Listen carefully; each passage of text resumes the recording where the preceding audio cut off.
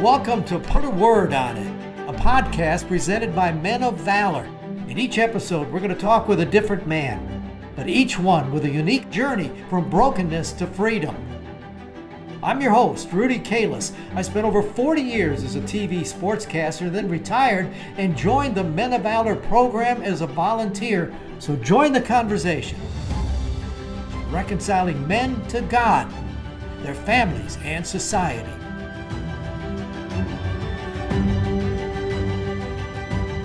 Welcome to another edition of Put a Word on It, brought to you by Southwestern Investment Group. Wonderful people that have helped us a great deal in their support of Men of Valor. This is an interesting time for us, in particular because it is season 2 of Put a Word on It. And with that in mind, we went back to a man that we talked to, the very first interview we did with staff member A.C. Charles. This is now a year later. Men of Valor has made a tremendous change, and he's involved with ACT, where they're moving their facility or a facility to Knoxville. That's a part of his life. He's going to direct that, but there's been a much deeper element that has come into his life that he's going to tell us about. AC Season 2. Did you ever really think a year ago when we started this that you would be going to Knoxville with Men of Valor? Absolutely not. But then it transpired into an opportunity that really manifested itself. And then they said, well, this is really going to happen, AC. Would you like to go? I said, well, let me pray and talk to my wife about it. So that's what we did. I talked with my wife. We prayed about it. And we really want our marriage to be a ministry to everyone we come in contact with, that we want them to see the glory of the Lord and how it works in a marriage. And so my wife has always really been a great support to me. So she was all for going down to Knoxville and doing something different. And so we're excited about an opportunity to be able to bring a transitional facility to Knoxville, because of the rate that men return to prison in Knoxville is really high. And so they need a ministry like ours down there. And who better than to take a ministry down there than the ministry of Jesus Christ through Men of Valor? How many prisons are in that area?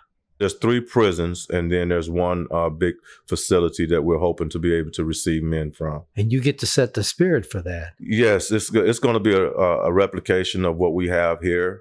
I'm sure 90% of it. It'll probably be a few tweaks, but for the most part, we're going to replicate Men of Valor down there in Knoxville. Everywhere I go, people that I tell that I'm a volunteer for them, oh, we heard of it. We know about it. The guy's in prison. They know about it. What is it about this ministry? About 4 years ago, our executive director, Raul Lopez, had us pray the prayer of Jabez, to increase our territory.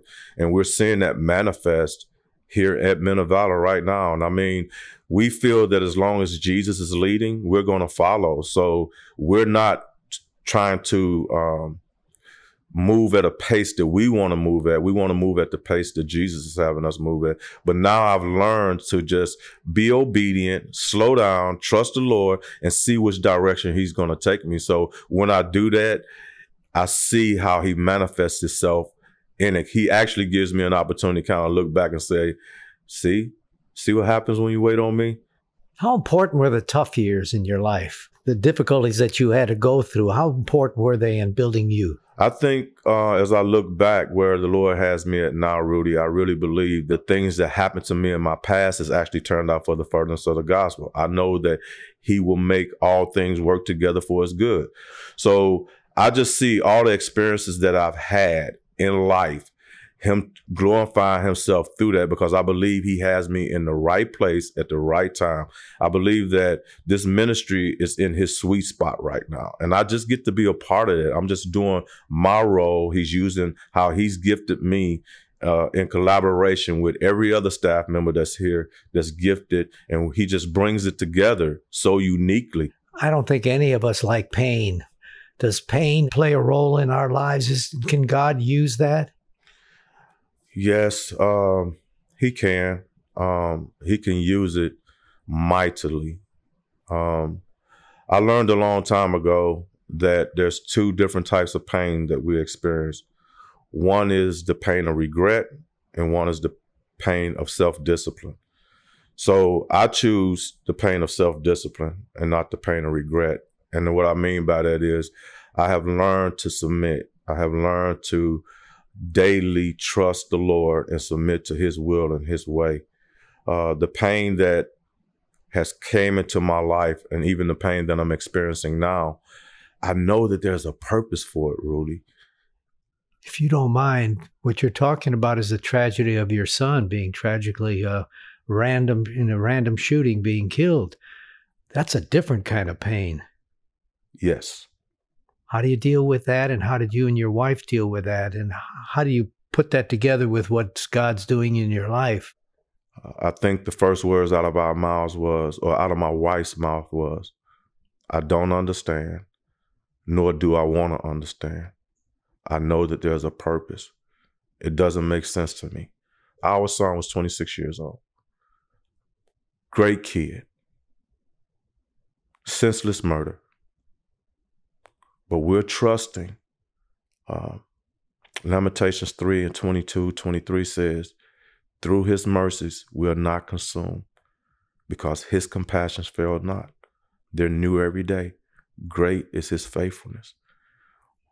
Even though we're going through this pain, we're not suffering unto bloodshed. We're not in a place where we're going into a deep depression. We're not alone. We're trusting God. We're encouraging each other each and every day. We're being sensitive to one another. And it's brought us to a place where, Lord, you're God, we're not. We're going to trust you in this process. It hurts, Rudy. The pain is tough. It's real.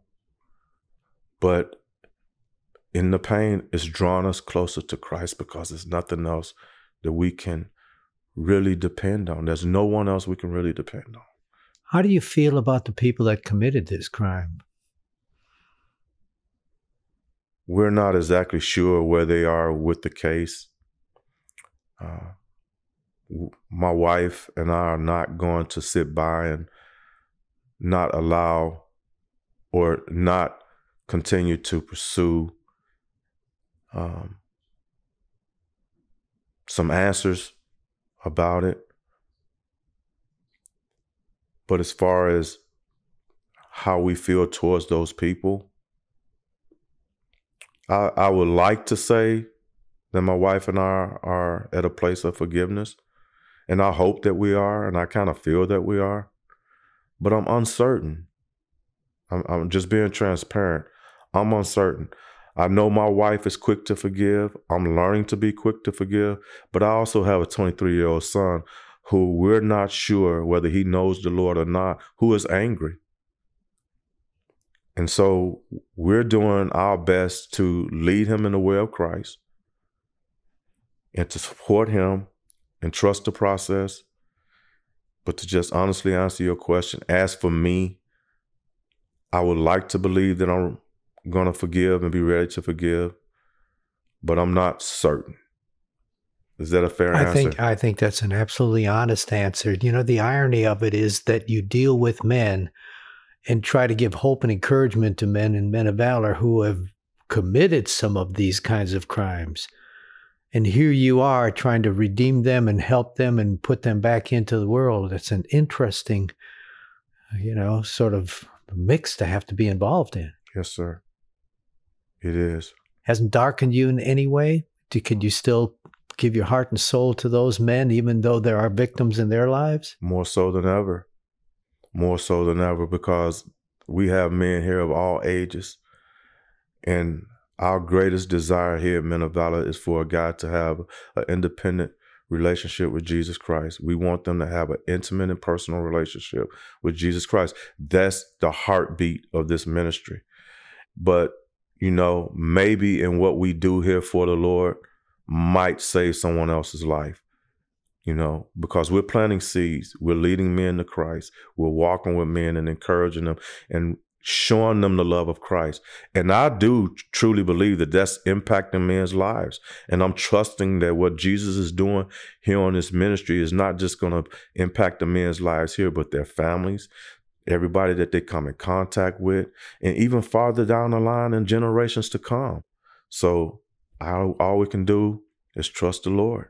I've always loved the statement that God can't use a man greatly unless he has gone through great pain. And that pain has made you deeper. And I know it's so tragic with your son, but I think you will have an even more powerful ministry in Knoxville. Can you sense that? My prayer, when I found out I was going to Knoxville, was a prayer out of Hebrews. I believe it's in chapter 13. And it says, to equip me to do your will and to produce in me every good thing through Jesus Christ that pleases you. And I know that there's preparation seasons. I can't describe or design for myself what that should look like. Only thing I can do is walk in what the Lord has for me and trust that he is preparing me for the season to come. Well, a year ago, we started this program and called Put a Word on It. And you did it at that time. A year later, if I ask you to put a word on it, what would that be? Right now in this season, Rudy, I'm going to go back to Lamentations. I know that through his mercies that we're not consumed. I could really be at a deep, dark place right now, but because of his mercies, it's not eating at me. The pain is not consuming me in a way where I'm just ready to give up. You know, his mercies are new every day.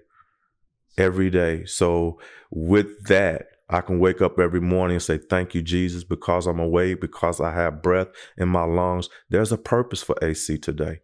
Use me as you will. Great is your faithfulness. Mercies is your word. Yes, sir. And I watched your face transform as you said that, and that twinkle came back in your eye and the smile on your face. You're a man of God, AC. God bless you. God bless you too, Rudy. Well, let me put a word on it. Mercies. That's powerful. I still feel the emotion of that conversation. You just saw his face. I don't know how I would react. I thought the fact that he talked openly about the fact that he's battling, he still is not sure exactly where he is about his forgiveness and forgiving the people that did this tragic thing. I can understand that. I would feel that way, but you can see the determination in his eyes.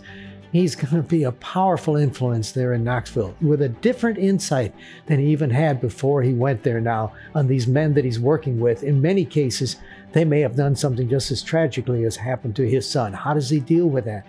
Well, now he has that in his heart, and that makes him an even deeper man to be used by God. Thanks for joining us. Let's join us again next time as we put a word on it.